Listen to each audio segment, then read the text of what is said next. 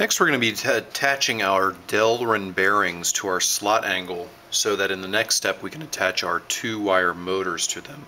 It's very helpful. These indentations that you can see here in the slot angle are very helpful in locating the correct position for the Delrin bearings.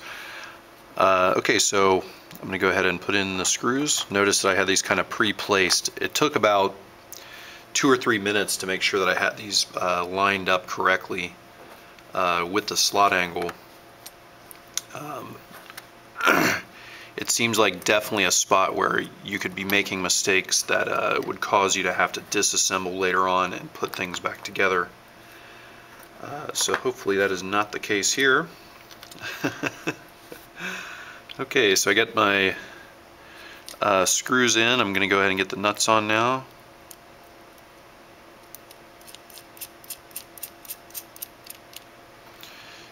Okay, so nut number 1, nut number 2, and nut number 3.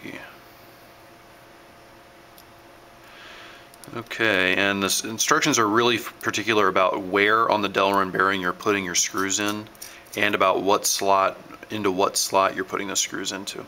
Okay, so there it is. That's our finished assembly thus far.